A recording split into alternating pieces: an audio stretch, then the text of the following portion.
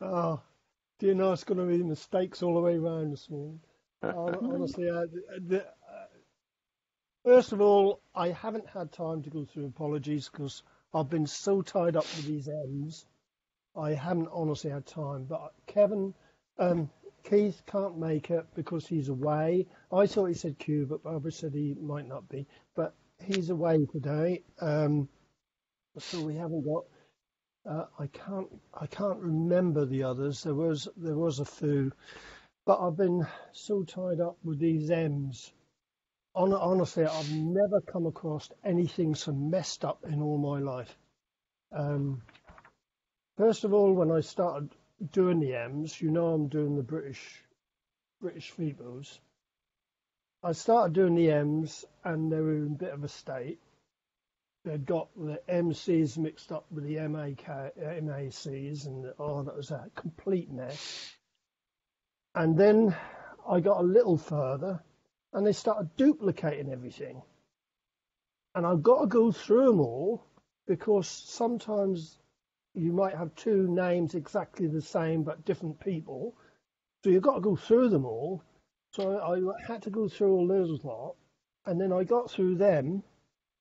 And the last thing is, whoever wrote the WO345/36 file only had 500 odd people in the file.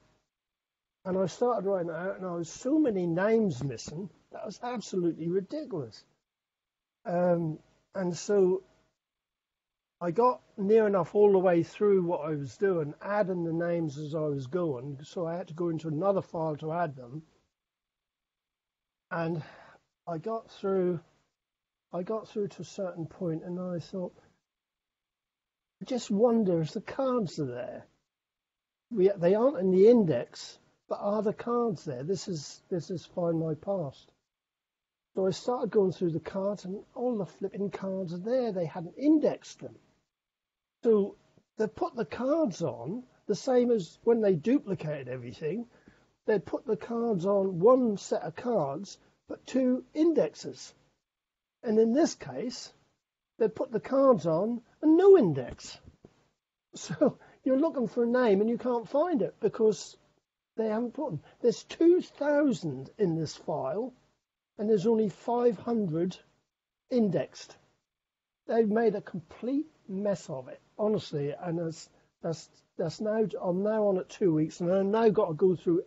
I'm now going through all the cards individually, and I've got to go through each one and add them individually. 2,000 odd. It's absolutely ridiculous. Whoever done it wants shooting. They're absolutely ridiculous. I mean, they just didn't know what they were doing. I thought it strange because when I did add all the names in the index, I came across this 35/36 file, and they hadn't put the country of the file where the file was actually made up, where the index card was made. And I thought that was strange because all the rest had done it. So I should think they've got one person doing it, and they didn't know what they were doing, and they made a complete mess of it. Anyway, so at the moment I'm indexing it, so I've got to go through each card individually and index it and write all the information down because, of course, people can't find the information because they can't find the card. So it's a right mess. So that's my week, which has been a pain in the butt. Ronnie, when you've done this and sorted it all out for our use, does that also alter the ones on where you're looking at Find My Past, or do they remain in a mess? They'll remain in a mess. So that's up to them. Yeah, that's so sad because in the future, if people are looking, they're going to find the same confusion. They won't be able to find anything. I mean, you're looking for a name. At first, I was having a hell of a lot of problems looking for the MCs because I had a lot of MCs, but they weren't in the other file. So I started thinking, well, this is strange. But when I got to the MACs, I found them. So then I had to go back and correct what I'd missed. And then when I got to the MACs, I had to then pull them out and put them in the MCs. a right mess, honestly. Can you let them know that there's this confusion so I they think I can will. adjust it? I think I will let them know because that's not helping people. No, But absolutely. but what I'm doing at the moment is what I'm now doing the second run as well on the M files, because the second run would have been adding the regiments and the units, and if they died or survived.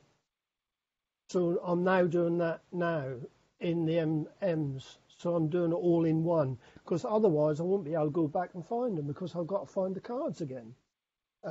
So I'm now doing runs 1 and 2 and 3, a part of 3. So it's taken me a long time. It's frustrating, really frustrating, because I was getting on really well, and this is really holding me up.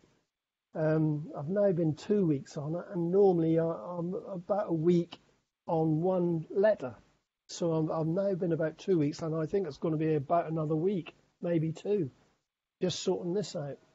But anyway, that's been my week, which hasn't been very good. Got very frustrated, very irritable. The weather doesn't help. Well, no, we're home Ron? again because the weather was Ron? terrible. Ron, do you want to borrow this? Yeah, I might want something stronger. That is strong. Yeah. Well,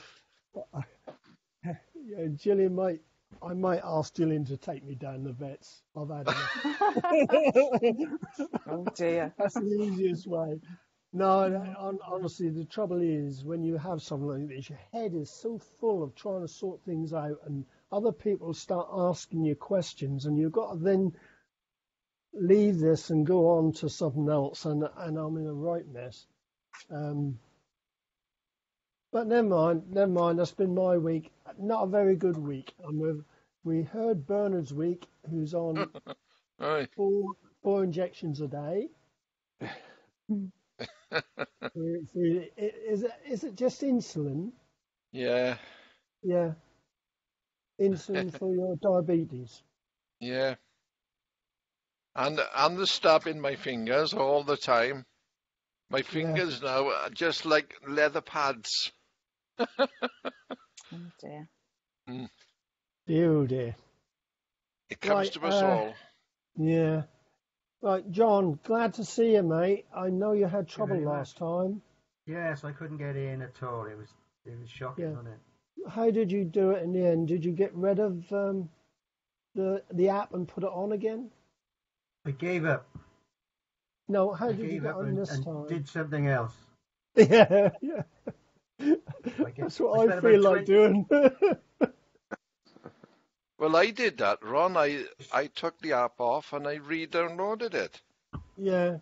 More than once. The trouble is, when they keep altering Windows, the app then doesn't work, so you have to get rid of the app and put it on again. Yeah. Which is stupid, really, but it's the only way to get around it. No, there's no problem this morning. Just clicked on it, went straight through, no problem at all today. Yeah, and you didn't redo the app. No. Well, probably I did so much last week. I gave up, took the dog out in the end. If you do have any of that trouble, just take the app off, and then go in and put it on again, and you'll find that more likely you'll cure it. That's what's happened to mine. I've had it happen a few times, and I just take the app off and put it back on.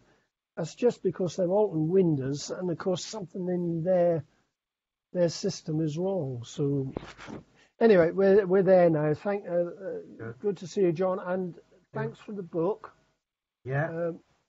Can you tell us what book it was? It is Escape from the Japanese. It's by Ralph. Pardon me. It's by Ralph Burton Goodwin. He was a New Zealander. He was in the Royal New Zealand Naval Volunteer Reserve. It's a story of escape from Hong Kong.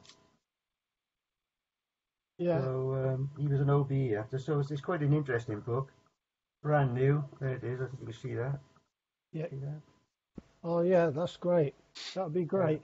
Now, what we said last time at the meeting, so I don't know if you looked at the video recording, John, is that that's either sending it to Matt or holding on to it, and we let you know where to send it, and we pay the postage. Yeah, that's the best way, isn't it? Yeah, I think I that's could the do best that. way.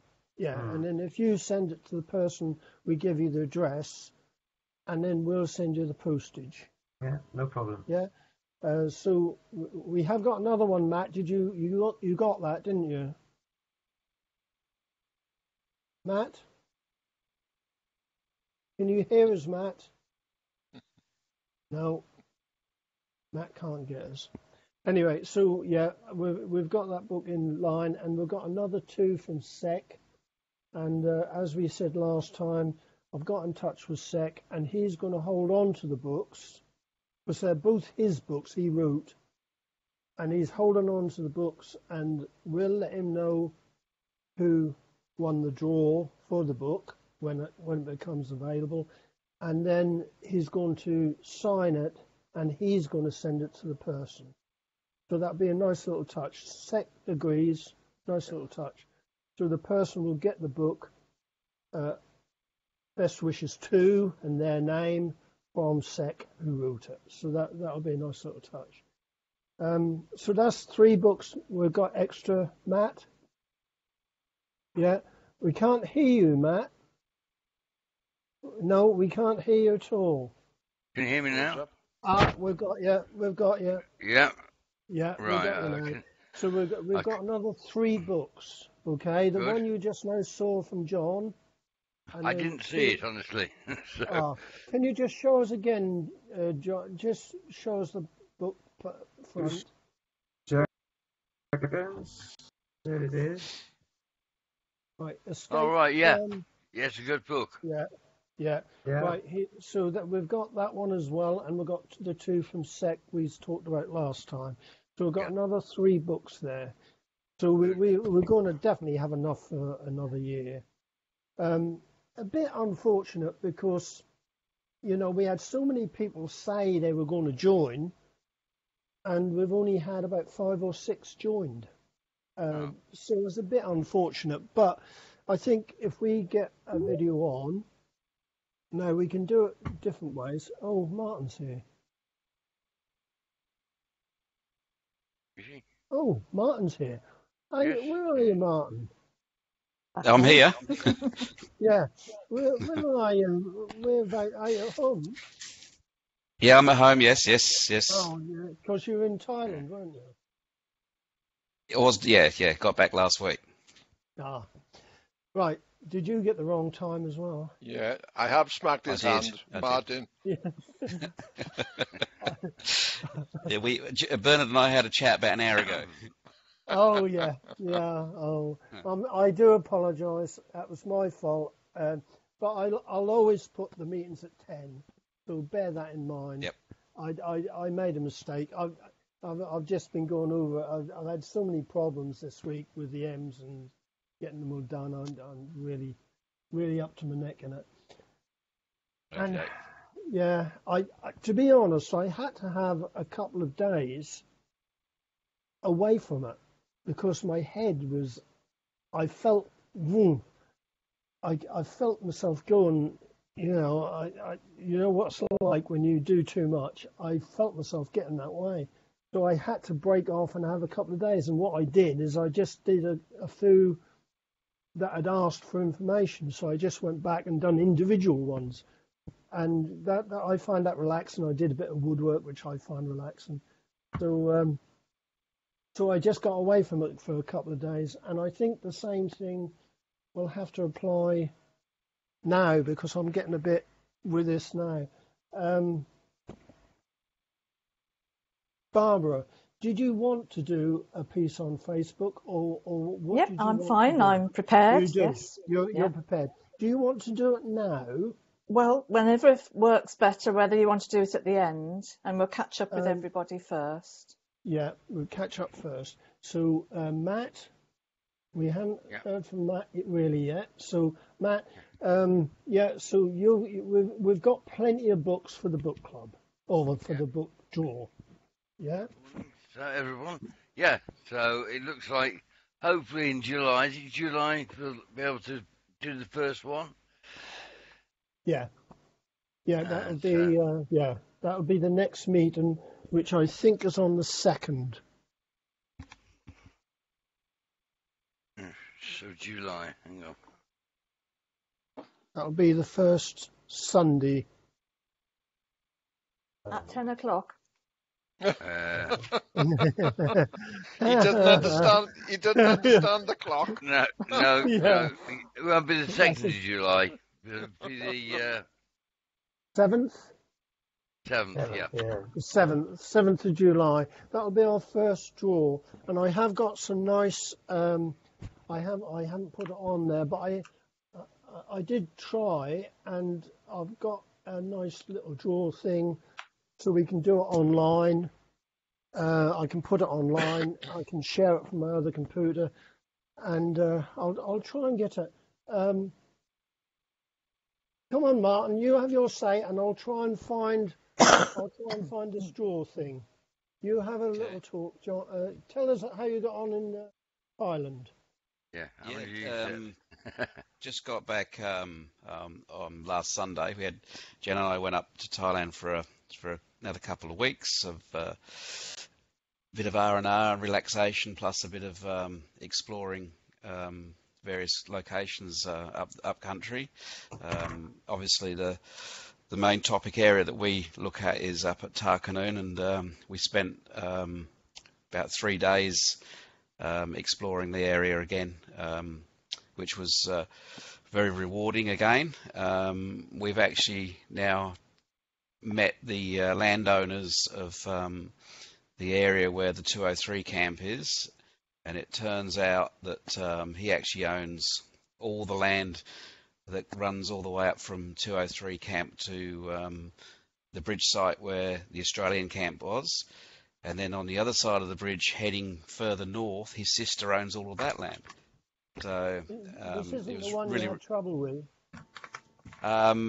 This is the actual site we were on last year, and The one who wouldn't let you have it go on. Well, that's right. His work foreman actually asked us, ushered us to leave, and it turns out that they actually thought that we were looking for Japanese gold, and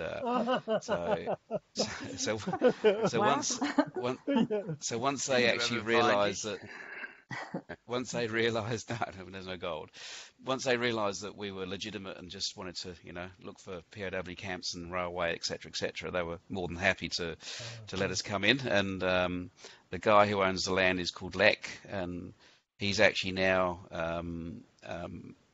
made himself pretty well known to Rod down at the railway centre, and he's been down there yesterday to have a look around the railway centre. So he's been a great contact to get to know, because he said, "Oh, look, anytime you want to come back," he said, "just ring me first, and you're quite welcome to come in and have a look, or arrange to what you want to do." So that was really, really good. So that was at the 203 camp. So that was awesome to get in there and have a really, really, really good, thorough look around. And we didn't really find as much in there as we had expected, which was a bit of a shame. But then we went up to the Australian camp, to Pond's Party camp with Rod, and that was really, really good. And we actually pretty sure now we sort of know pretty much the exact location where that camp was, alongside the river.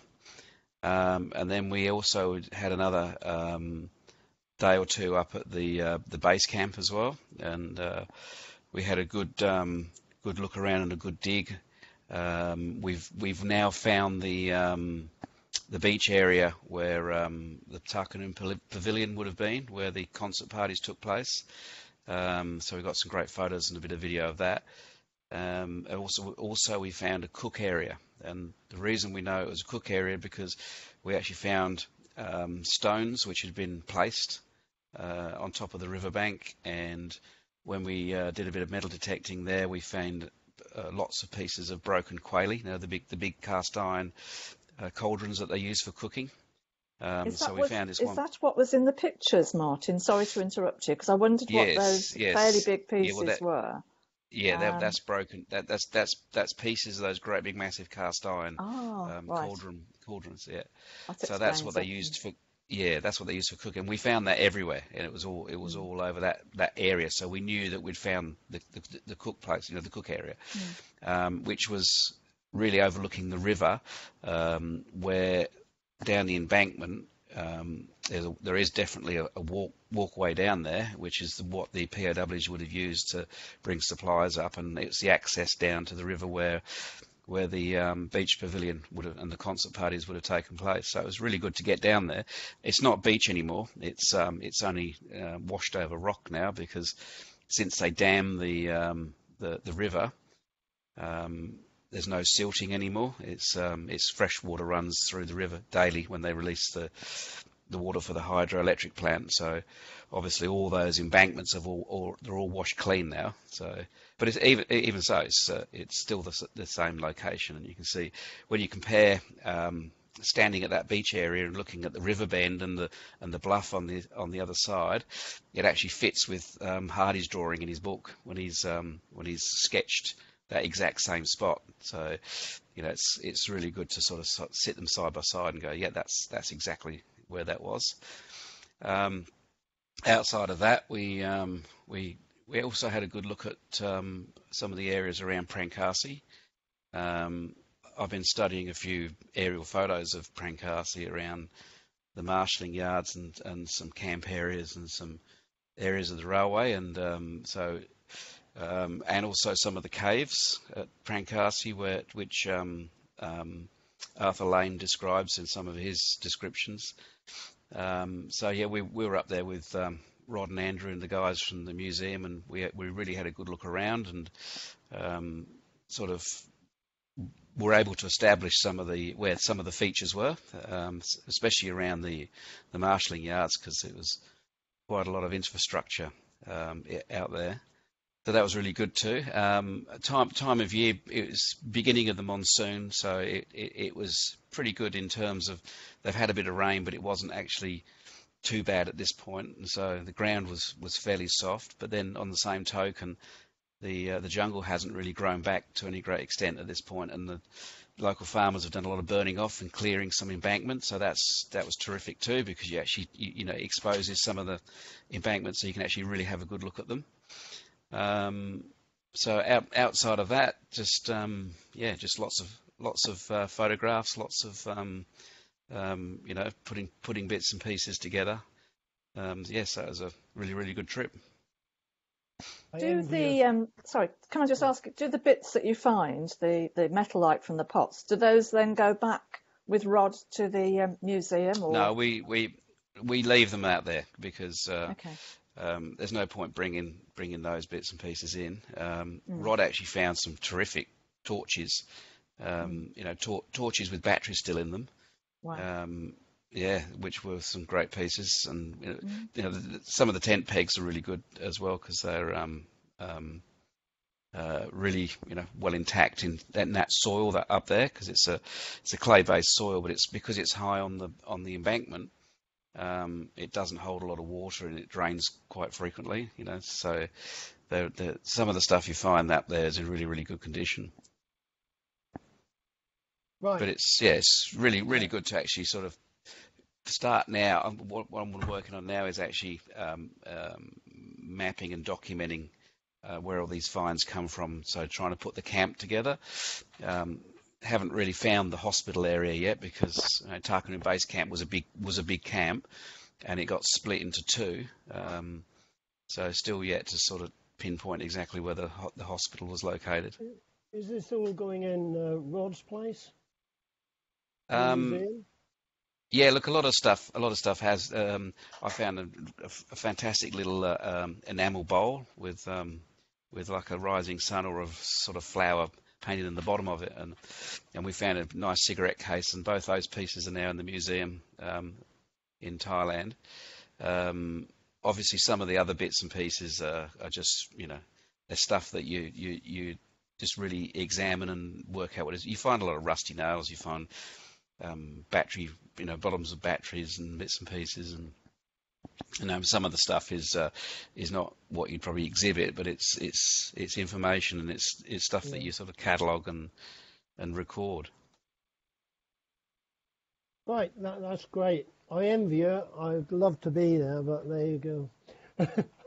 Anyway, on the screen, that's Yes. the draw thing that we're talking about. Can you all see it? Thank God for that. Look at my screen up, and I thought I got a virus or something. No. That's the actual draw thing we're going to use. Okay. All right, I've been trying to get rid of it because I thought, what the hell? No. And if I go into settings, I've added most of the names. Okay, these are all the names of the charity members. I have got a few more to go on that have joined, but they're all the names. And all you do is draw. So bear in mind, this is not the draw we're using for the first draw. This is just a trial. I'll say this, so if anyone's watching it on the video, they think we're drawing. This is not a draw. This is just a trial to show people what we're going to do. Then all I do is draw. And as Moo Mellows won the book. Okay?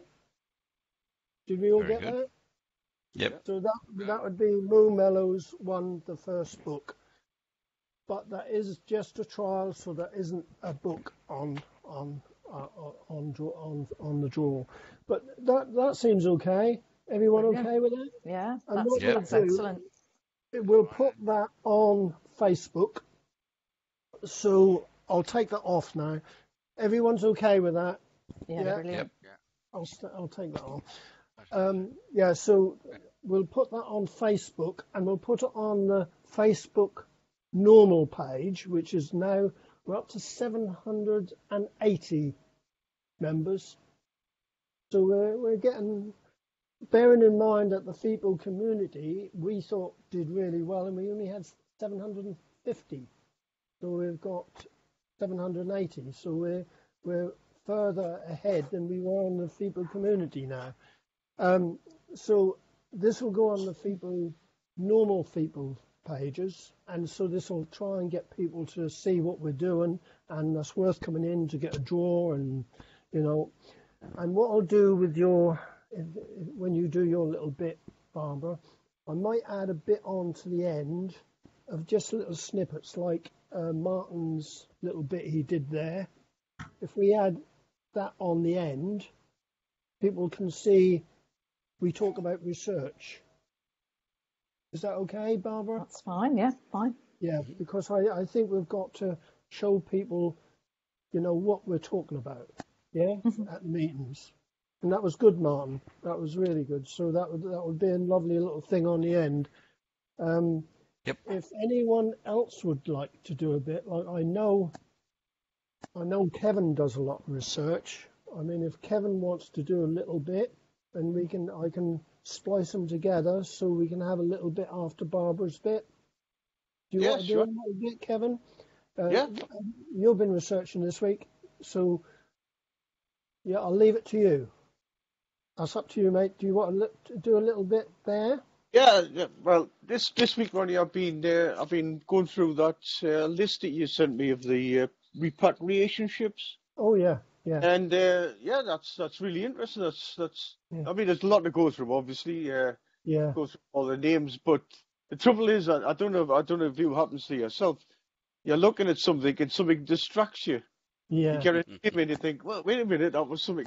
And of course, I don't know if I mentioned it. My uncle was in the Royal Northumberland Fusiliers, and a lot of his men were actually coming back on some of these ships. So that sort of sidetracked as you think, I better make a note.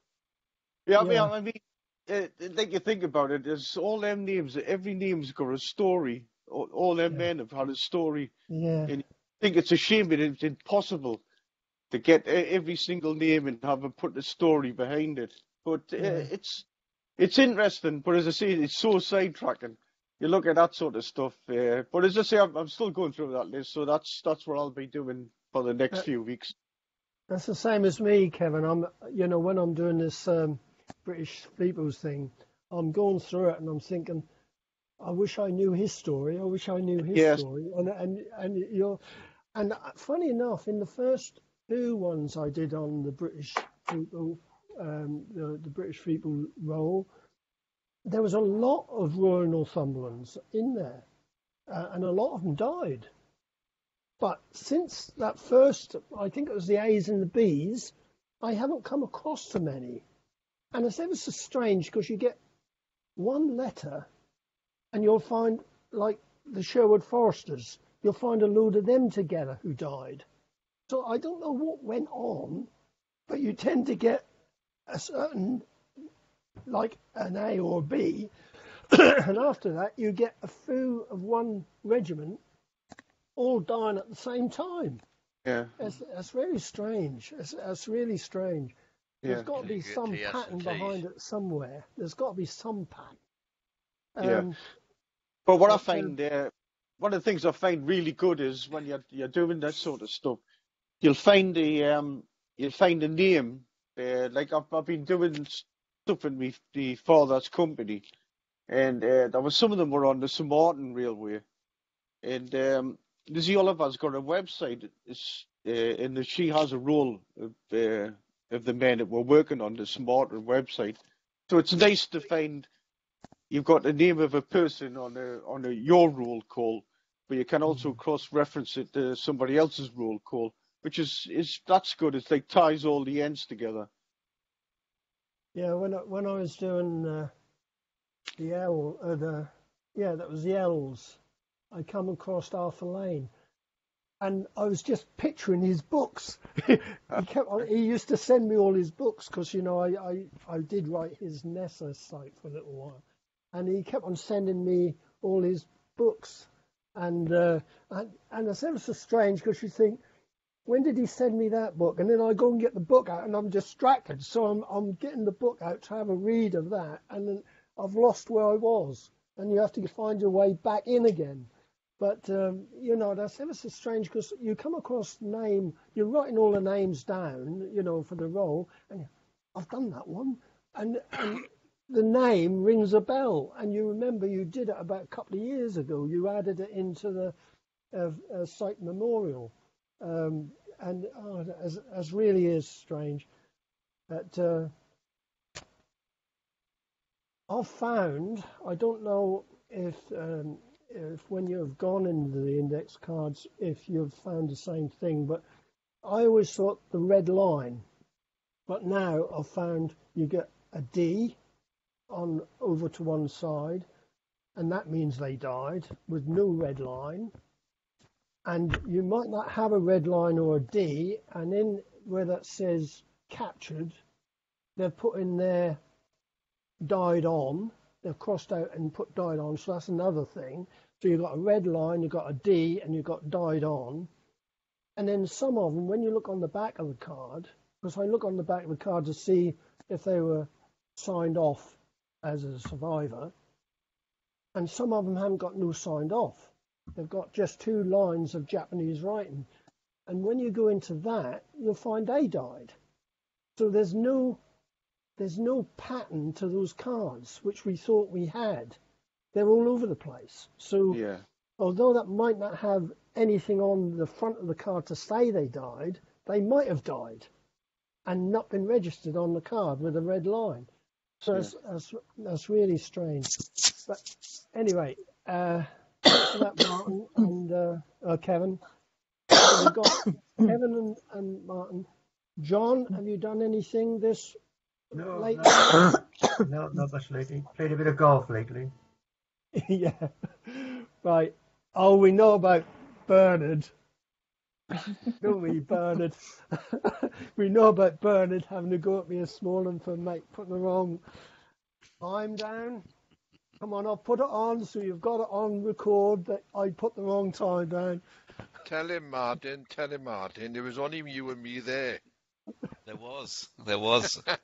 Yeah, but And we you had were, yeah. Sorry, Martin, go on. no, we just we had a little natter, and we conferred over breakfast, and decided that we'd come back on later on. His But, breakfast is but at 4 o'clock, Ron. yeah, but do we agree, Martin, that Bernard was the only one on at 9 o'clock? Oh, 9 he o'clock. was, yes, Yeah, because yours wasn't he 9 was. o'clock, was it? What time were you? I came on. Bernard was first. Yeah, but what time were you in Australia?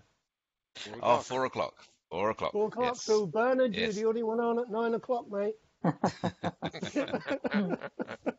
And I got up early for that. Yeah.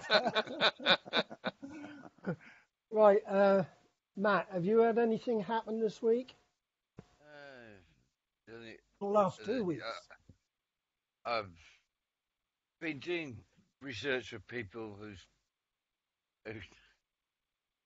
they've logged onto the Burma site, and they've said, "Oh, my granddad or my dad or my fought in there. Do you know anything of him?" And I'm going, he's, like his name was John Smith. It's like, oh, God. Yeah.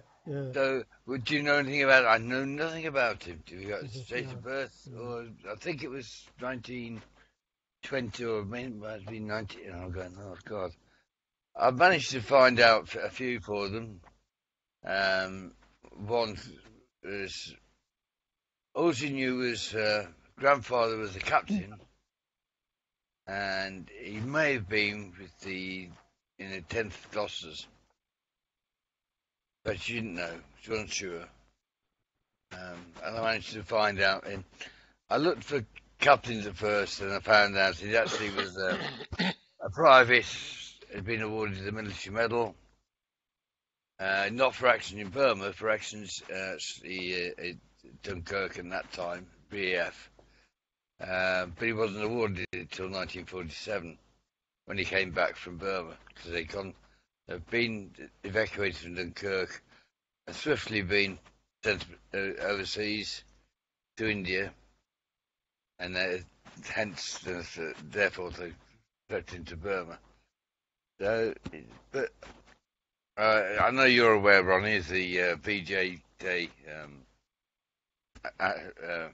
website to promote.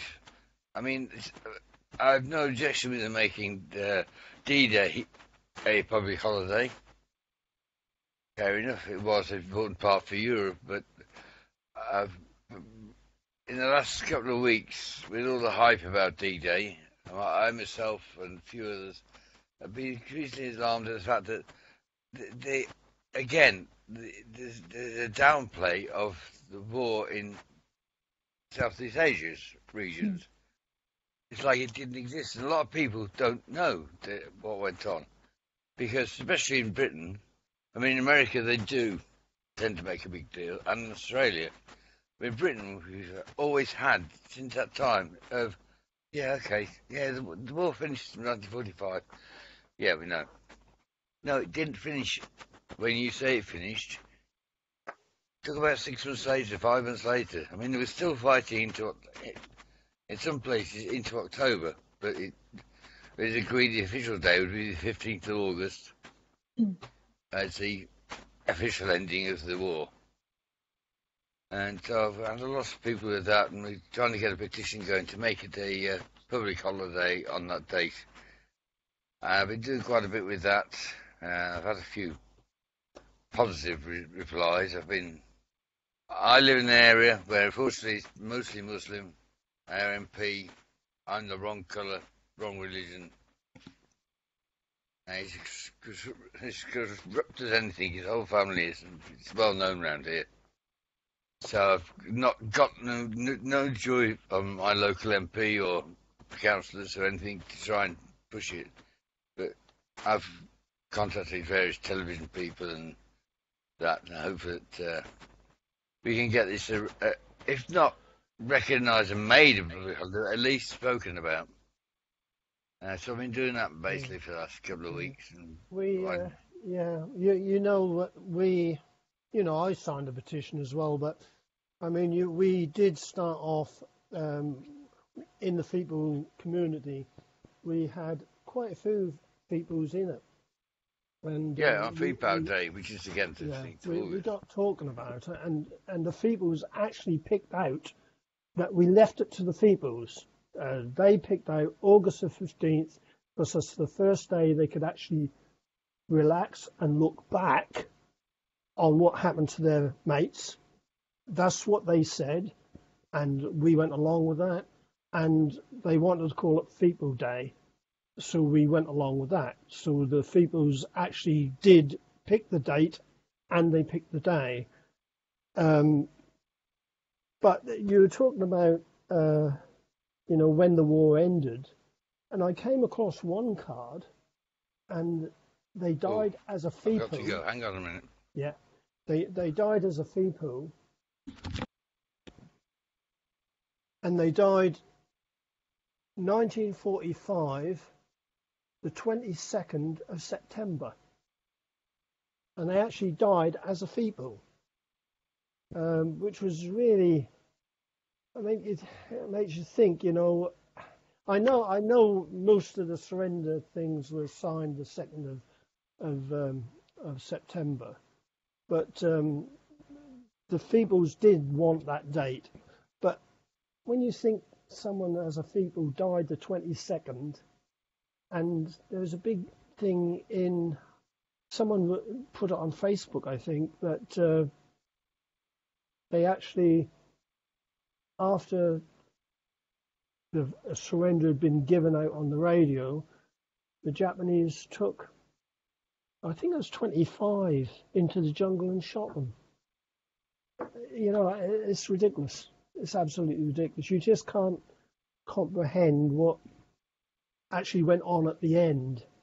And the plane that crashed from Saigon to go and take the first lot of seriously injured or seriously ill POWs to Rangoon Hospital, actually crashed and the whole lot died. It's going through all that, and then and Bernard's dad dying on the way home. I mean, you're going through all this, and you think they went through hell for 3.5 years, and then just to die at the end. That's horrible. That really is horrible. But anyway, we've gone through that. So have we cut? Barbara, did you want to talk about? I know we've been all signing this petition. Did you? Yeah. Want Can to I talk say about something that? about? Yeah. Can I talk about? Well, I'll talk about the last week because it's been quite Yeah. a busy week. Yep. Yeah. I'll talk about the VJ petition in a moment. On Tuesday, we went as a group to RAF Cosford. Our honorary chairman is 96-year-old Ron Mockford, with quite a history, very humble, full of humility, doesn't want any fuss. But we went because he was repatriated there to RAF Cosford, and it seemed appropriate for us to do a day trip despite the weather. So we took him there. And we went round. There was a kamikaze Japanese plane there. There was one that went with a missile at the front of it. It was not just English planes. There were German planes and Japanese ones. We had guided tours. We split into 2 groups and went round. And I'd actually specifically asked them to concentrate on World War II. The one thing that our guide didn't show us, but I managed to spot, it was the fact that I recognised Changi in the distance on the wall and went over and looked, and it was about Changi, and it was about Rapwi, all of that, what happened. And then it showed where the soldiers were actually billeted when they went back to RAF Cosford. So it was really interesting. Our FEPOW hero, Ron, he's just given up cycling every day a few weeks ago. He can't manage that now. And we thought he's not going to do a 3-hour walk. So I hired a mobility scooter for him, and he was as if he'd been given a Ferrari. Off he went, zoom. So it was lovely. And that to me is what I get from being part of this group, from part of everything I do, is to see what are left of these men, what they went through, and to do as much as I can to get them remembered. So VJ petition, I signed it a few months ago, and then it went sort of quiet. And now, of course, it's coming up to the time limit that we've got to get 10,000 on the petition. It was sparked off again very much by what you were saying, Kevin, that D-Day is going to get the May bank holiday reorganised for it. Why can't we get the August bank holiday reorganised for VJ Day? They deserve it. So, yeah, done quite a lot. Talked to people from West Midlands News this week. Going to get Ron perhaps interviewed by them to go on the television. And then either myself or Keith may be doing an interview on the radio about it. I'm hoping it's Keith. He's got the knowledge. I've just got the passion. Interestingly, while we've been talking, I got out, because this was part of what I was going to do. I was looking through, because this is the book that applies to my dad, the prisoners list. Yeah. Got various pages that I've got things on, but I just found this bit which might be of interest. And this is what Uncle Bill, or General Slim as he was really known, what he told them when they went back. When you go home, don't worry about what to tell your loved ones and friends about service in Asia. No one will know where you were or what it is if you do. You are and will remain the forgotten army. We have to do something about that, don't we? Starting with this, The Art of Captivity. I'm hoping that we get a lot of public support for that, to go and see that. And Meg Parks, bless her, very busy, is still trying to get a special weekend for as many of us to go, to have talks, to go and watch the film Merry Christmas, Mr. Lawrence at the Liverpool Philharmonic Hall. You can't book us yet. Yeah, it isn't on this. Yeah, it is. I've lent Keith my copy of it. It's worth watching and then going to watch it perhaps there where we can all talk about it afterwards. So it's been quite a busy week. You know, I know what you meant about overload, because I've been onto the FEPOW, the Facebook site all the time, watching what's coming on. Because I'd been in touch with the British Legion about their proposals for next year a few weeks ago and found that, oh, yes, D-Day, we're doing this, that and the other. I contacted them again. Twice I've been in touch with them this week with a promise that they will do something for VJ Day. So, remains to be seen. So it's been quite a busy week rather, and day, yeah. That's been me. Yeah, when they originally started, they did get in touch, and I did put the name down at the beginning, but I did explain to them that we'd done it, and when we sent our petition in, which included a lot of FEPOWs, a lot of the FEPOWs actually signed it, they said we couldn't have that day because that was VJ Day. So we couldn't use the FEPOW Day because as that was as VJ Day, they wouldn't accept that. So what you see, I got a lot of the pins made with Michael Hurst, who I was quite friendly with in Taiwan, their memorial site. He actually has got a business there making pins, so he actually did all my pins for me, and so I order them from Michael Hurst in Taiwan, and we actually did push it quite a bit, but what we said we'd do instead, because the government refused to accept it as a recognised day, we said we'd hold it as an unofficial day, and that's what we've done. We've always said that's People Day, and we just have I don't go to any gatherings now. I did the first two, but I don't do them anymore. But what I did is I sent it out to all the associations that were to do with FEPOW, and I got some positive response. But one lady got in touch and said, "You're not big enough to do it," and she wouldn't back it at all. I think you all know who I'm talking about, a certain lady. But now, I think there's more interaction between the associations now, and we seem to be getting on. I get on a lot better with FEPOW than I did, and I think things are moving in the right direction. I just myself, I just wish that we could get together on research more, so we knew what everybody else was doing. So we don't overlap, because I was spending loads and loads of time on this FEPOW, and I'd really be annoyed if after a year somebody else has done the same thing, because we've just overlapped what we're doing, and it's wasting my time and the other person's time as well. I just wish we knew what we were all doing so we wouldn't overlap each other.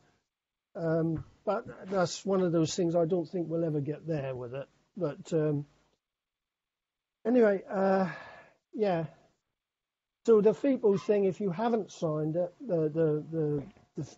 I call it FEPOW Day. If you haven't signed the petition, please sign it. We want as many signatures on as possible, and try and help get a day for the FEPOWs, or for all the Far East, because as we said for FEPOW Day, that doesn't include just the personnel, the FEPOW personnel, whatever nation. It includes all the civilians who were interned. So that's just not for the service personnel, and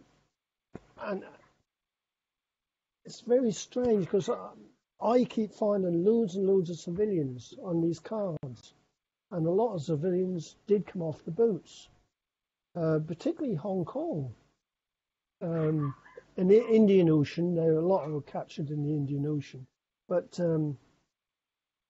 Nankin and Wellston, there's a load of them captured.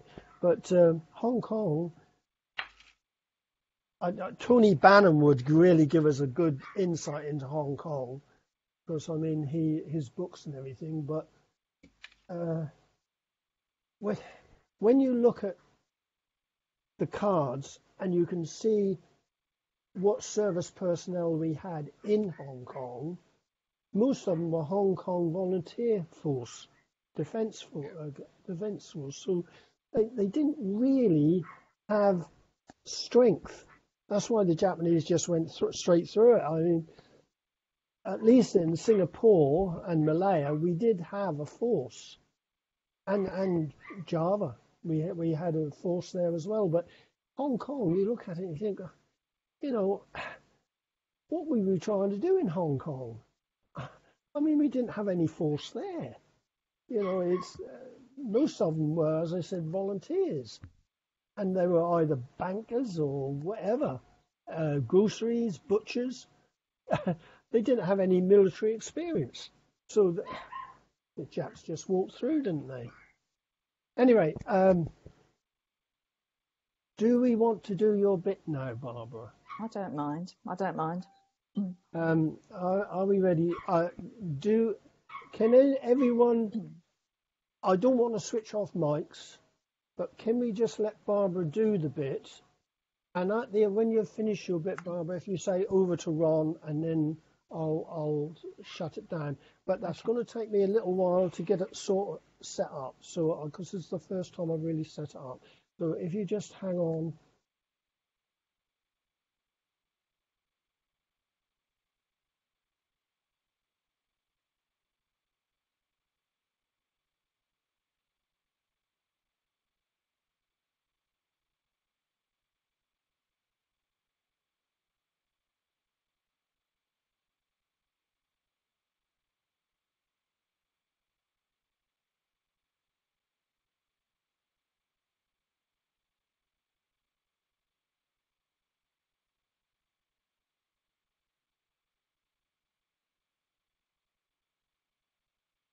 Right, I think you could be there, Barbara.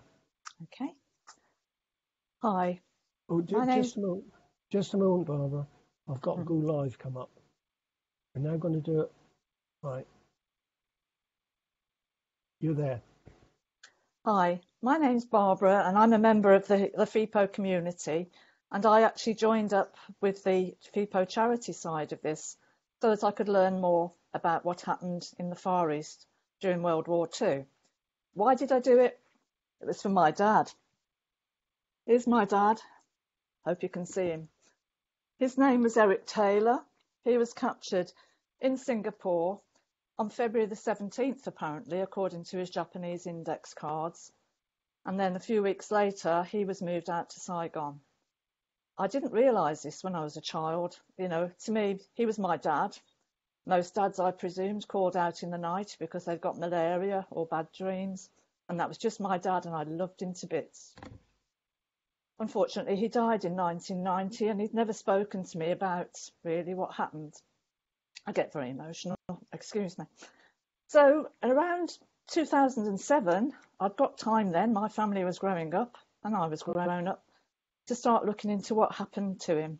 And I was very fortunate. I met some amazing people who helped me, particularly people like Jean and Frank, who had parents and fathers in Saigon too. Then as time went on and I'd finished doing what I wanted to find out about my father mostly, I looked about what happened out there to other people's fathers, and further afield from Singapore to Japan to Hong Kong, all these sort of places, and realised what an enormous amount of history we never learn about in this country. Eventually, having seen Ron's site and realising that Ron was spending an awful lot of time and his own money recording all these things, that I became aware that Ron wanted to make sure that all his research was passed on so that future generations could benefit from his work. This isn't cheap. These domains cost a lot of money to run. We're all growing a bit older and we're becoming pensioners, so the cost shouldn't just be borne by one or two people. So Ron opened this up for members to join, and initially the cost was £25. We're hoping now that we'll get more of you to come and join us, and Ron is hoping that the cost will reduce to £12.50. And to the first 60 members who join, you also get a free Keep the Candle Burning pin. So there's an incentive, get on and join us. So what happens? Every month we do a video recording, sometimes it's twice a month. And if you haven't already watched it, I'll tell you basically what happens. The usual suspects that join us on here are Ronnie himself, who runs the site, Keith Andrews, who's well known to many of you for his research. These are our main two researchers. Then we also get people like Martin Fryer coming along. He joins us all the way from Australia at ungodly hours, and you may have seen him on Facebook. He does research trying to locate where the actual camps and things were, and he's written an amazing book about the time over there. My memory goes. The Beds and Herts, 5th Battalion of the Beds and Herts in the jungle. Ray Withnall, who isn't with us today on this recording, he also does a lot of work out in Ubon. Then we've got Bernard Stogden, and I'm sure he's all known to you. On one of our videos, we also did this. This was where Bernard's father actually made this cross. It's amazing. And if you've been out to Changi, which unfortunately is closed at the moment, you will have seen a Changi cross there that Bernard's dad made. And this book is the book that was written by Louise Cordingley. And she came on and talked to us about that book on one of our video recordings, which was so interesting. Then we've got the people who just do research on their dads as well, like Kevin. He's trying to work out how long and why it took his dad to become home when he was released. And we've got John Moses who comes too. And he also has been researching his dad's history. And just recently, we've had Matt joining us, Matt Stannard, whose idea it is to do the book club. And he's got quite a few books. We've now got enough books now to do 12 months worth of the draw. We did a trial on that today to see if it would work, and that's all set now. Then there's me. I'm just Barbara, and I'm here to do the remembrance side of this sort of thing. My dad meant a lot to me, and I think in his honour, that's why I do this and do everything else that I can. I'm also the secretary for the Birmingham Association of FEPOW. This was at one time just the FEPOWs doing that.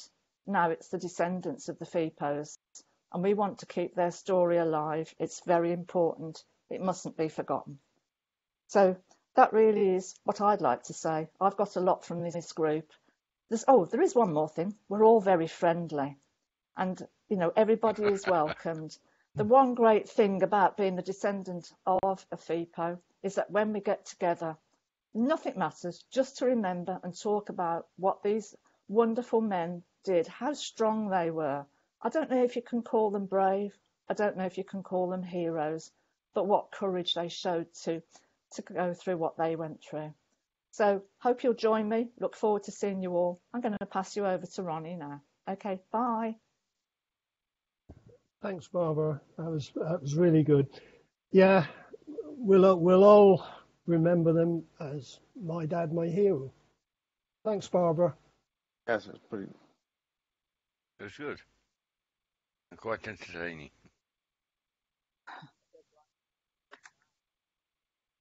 Well done, Barbara. That was I hope that was really what good. you wanted. That was really good. Yes. You've got the best voice for it. I mean, you've got a voice we don't mind listening to. Oh, I don't know about that. That was My good. husband doesn't say that. He never listens to it. No. I've been looking at on the website on the Facebook, and that looks quite good. So hopefully people have seen it. Ray has commented on it. Oh, wow. Mervyn Stone says he wants to join straight away underneath, which is good, Barbara. Yep. So we have got some quick reaction there. Yeah, so that looks really good. I'll have to have a look to see if people can replay the whole thing. If they can't, what I'll do is I'll use the recording and I'll put it on so people can watch it with a little bits of Martin and Kevin talking afterwards and Matt, so we get a little bit going through. I might put a little bit of myself on as well. Bernard, yes, we'll put a little bit of Bernard. We've got to have Bernard on, haven't we? And John. That was really good. I think we've had a very good meeting, everyone. Yes, very good. I've got a little bit of work to do in getting this sorted out. Hopefully, I honestly, you know how much I appreciate all of what you've done to keep the sites live and help me, and I do appreciate it. This isn't to get rid of you, the people that helped right from the word go. This is to make it easier. I thought £12.50, make it easier for all of you. Instead of paying £25, you'll be paying £12.50. That's the only reason I'm doing it. I do appreciate everyone, what you've all done. Okay, so thanks a lot, everyone. Thank you. Thanks, Ronnie. Can I just I'd like to tell, don't know why, I want to tell you a story. I was arguing with my mother, who's in her 90s, bless her, and lived through World War II. Obviously married my dad after the war in 1949, 1940, I can't remember now. We were talking, and her sister, my aunt, she has a meal on the 15th of August. And we were talking, and she was saying how wonderful the D-Day things have been, marking the end of the war, and blah. And I said, no, it wasn't to mark the end of the war, Mum, it's to celebrate the invasion of Normandy. The war didn't finish till 1945, round about the end of September. She said, what are you talking about? I was there, not you. The war finished The war finished in 1944. I said, no, it didn't, Mum. It did. The invasion, D-Day, took place in 1943, and it was finished by May 1944. I said, well, how does it explain that your husband, my father, didn't come back to this country till 1946 then, and he was fighting in Burma? Oh, that war was nothing to do with us. That was purely American war. It was nothing to do, and nobody. His dad was just there as an advisor, and they went, Mum, why do you think he used to scream at night? Oh, it's just because he caught malaria and he's out there. Mum, the Japanese war was against America, fair enough, but that was a bit further south, and Burma and India, the Japanese, Burma and India. And the words were, look, I don't know where you're getting this information from. It's all wrong, you know. The war finished in 1944. We didn't fight any Japanese. I said, well, how come the atomic bomb was dropped until 1945? And she said, well, that was just the Americans and the Japanese. Had nothing to do with us whatsoever. I said, okay, I can't argue with you. According to you, you were there, you know, the war finished in 1944. Yeah. And that's, it lived through it. And it amazed me that just married my dad had obviously been through the war and in the Far East. He didn't fight in Europe at all. After 1941, they were shipped off. And he knew about his nightmares and night terrors and all the rest of it and all the different wounds he got. She must have done. But now she's closed that bit of her mind altogether. So I wonder how many other people are under that impression as well, that the Japanese war, because I suppose since the 1950s, all films about Burma have been American. We're Americans, we're great, we won the war. Yeah. And a lot of Americans did make a big deal of it. And they didn't tend to mention Burma or India except in passing. Oh, on our way through India and Burma to get to so-and-so. Oh, okay. I just wonder how many other people has it found it easy just to go, that didn't happen. Our war, because we were in Europe, ended in 1944.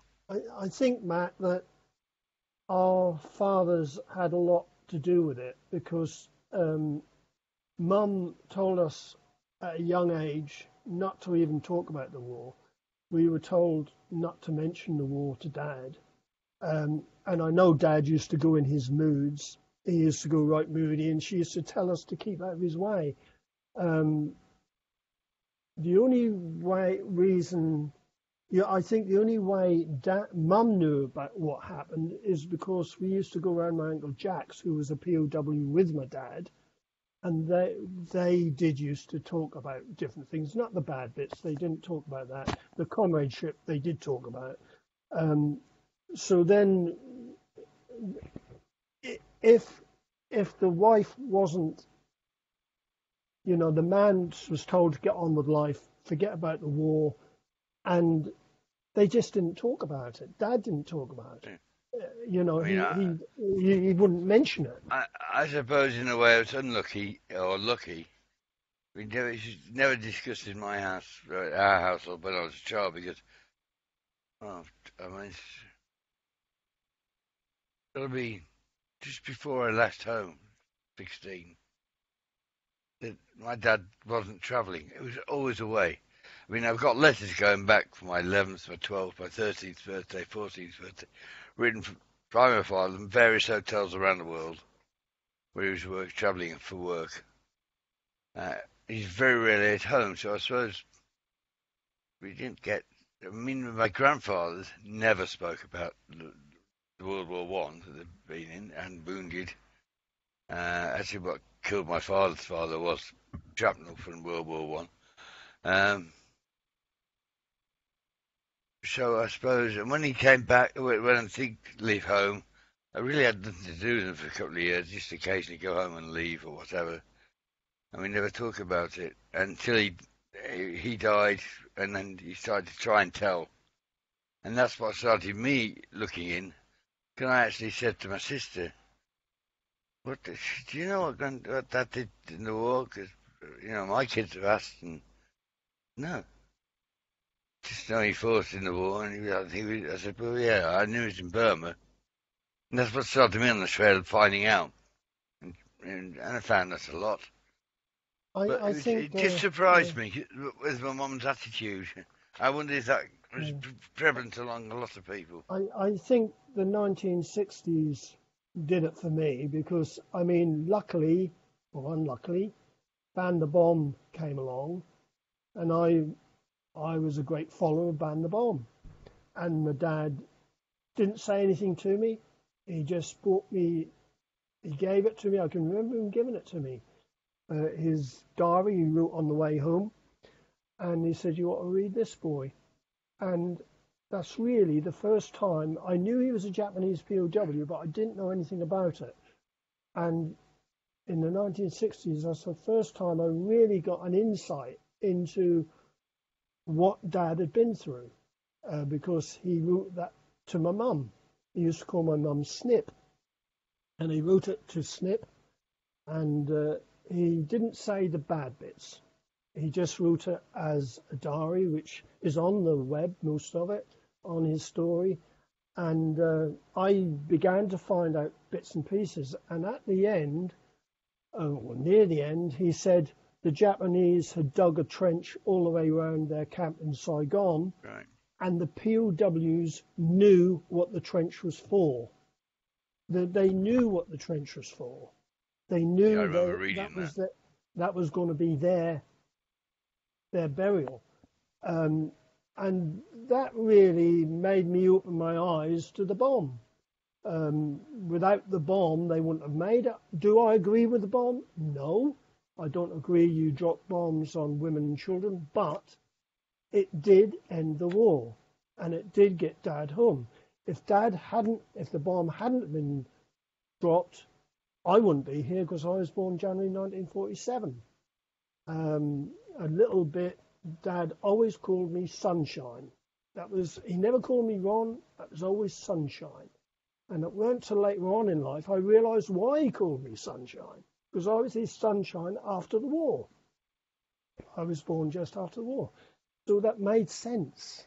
And it weren't till I started getting older, things started to fall into place. What had happened when I was younger, the screams in the night, the walking the floor. He used to walk the floor. Sometimes when I went in their bedroom, he was laying on the floor. He wouldn't be on the bed. He used to try turning taps more than once to make sure they were off. Doors always had to be shut and then opened and shut again. That was Dad. But I just thought that was normal. I just thought that was normal way of life. I think it was normal.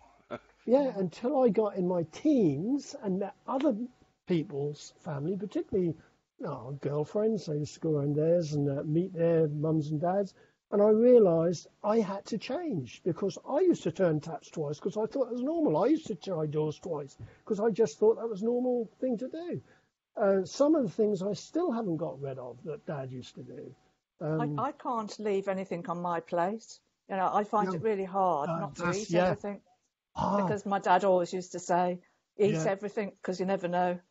I've just got here in the book, actually, that the Japanese order, it says about the prisoners, because I know one thing that my dad did tell my mum was that they'd had to dig the trenches round Saigon for burial. And it says the Japanese order was that whether they are destroyed individually or in groups, or however it is done, with mass bombing, poisonous smoke, poisons, drowning, decapitation, or whatever, dispose of them as the situation dictates. In any case, it is the aim not to allow the escape of a single one, to annihilate them all, and not to leave any traces. And that was what the Japanese orders were. I think our dads, Ronnie, they'd got the guns lined up to shoot them in Saigon, hadn't they? On the corners of the trenches. Yeah, and they were to fall in. Yeah. But that was yeah, I understand now, Dad, what Dad went through, and I understand, what all our dads went through, and why some families. I mean, I've been in touch with some families, and the children used to be knocked about a lot, and it only comes from the war, because they were knocked about, and when they came home, they knocked the kids about. But my dad was completely opposite. He wouldn't lay a hand on us. That was up to Mum to correct us. Dad never corrected us at all. I found it exactly the same. Yeah. My father was like, everybody loved for Dad. He was so fair, so Yeah. even, and he wouldn't lose. Maybe twice in all my life I've seen him lose his temper, and it was and you think, how can he be so placid and just put up with whatever's going on? And suddenly, and when he lost his temper, boy, did he lose his temper. Didn't turn violent, but he knew how to really tear people to shreds with his vivacity. But again, like yourself, it was never discussed. I actually found out again in the 60s from a fellow, fellow shooter I met at the shooting range, who'd been a prisoner of war. In Japan, he'd been in the steel foundry, and he used to tell me stories. I was working with a guy. He dropped something, and next thing he was just pushed into the molten metal as a punishment, and he went forever. He said it was terrible, and that's why it never worked after the war. But and I was like, oh, really? I don't know. And I told my father, and my father went, yeah, I know Frank. Oh, you know him? And he never told me, and knew who I was shooting with. And it was only that started to be asking questions, which my father refused to answer. And then it was all put away till after he died. And there we go. So, anyway, and I've done my waffle as usual. Yeah, It's no, time to go. that's been terrific. We've had a good talk. That has been a good meeting. You all agree? Yes. Yeah, that has been a good meeting. What they went through, I mean, I stopped asking people to read it, but we all know what they went through, and we remember them. I mean, we don't need. That's the reason why we're all here. Yeah. It's because for whatever reason, we're there not. Well, for others as well, but mainly we're all here for the same reason. We started on this journey to find out about fathers or uncles or whatever, grandfathers, and it expanded. And boy, does it expanded to a. I never thought. I mean, I've got my room, which is at the moment because my son, but he's not here at the moment. He's gone back to Brunei. This is normally my office. It's full of files on not just FEPOWs, prison camps and health strips, but also on the regiments and everything. And stuff I gathered over the years trying to glean bits of information, like my dad was with this party and what actions were they in. Still, I find out more, which is what we're doing, I think, all of us. I think we need to encourage the younger people to come and join us, not to remember them, but to also enlighten them. I honestly think these meetings are good. I think that helps me because I can talk about it to people. You all know I don't go to meetings. My dad was quiet. My dad was moody. My dad never lost his cool. The only time I know when he lost his cool is when he went within himself, and I tend to do that. I do exactly the same thing. If something upsets me, you'll find that I'll go in myself, and I'll stay out of it for a little while. That's how I was brought up. That's how Dad reacted, and they pass it on. But anyway, that's been a great meeting. Let's finish it there. I'll stop the record.